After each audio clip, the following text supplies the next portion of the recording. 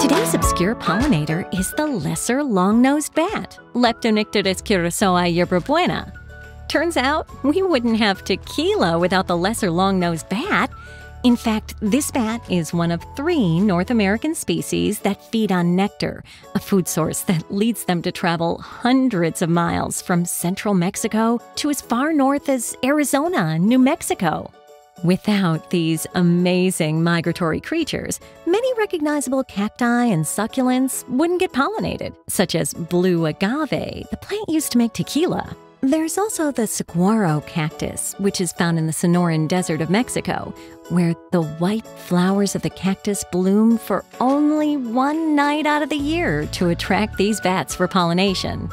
True to their name, the lesser long-nosed bats use their lengthy snout, almost as long as their bodies, to reach deep down into blossoms for nectar, dusting themselves with pollen in the process.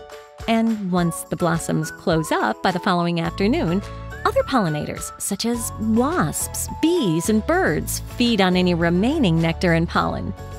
For such an important role in the desert ecosystem, lesser long-nosed bats once faced a threat of extinction in the 1980s, possibly due to the fact that cacti and agave flowers were becoming harder to find, as tequila makers increasingly relied on cloning plants, cutting out the need for bats.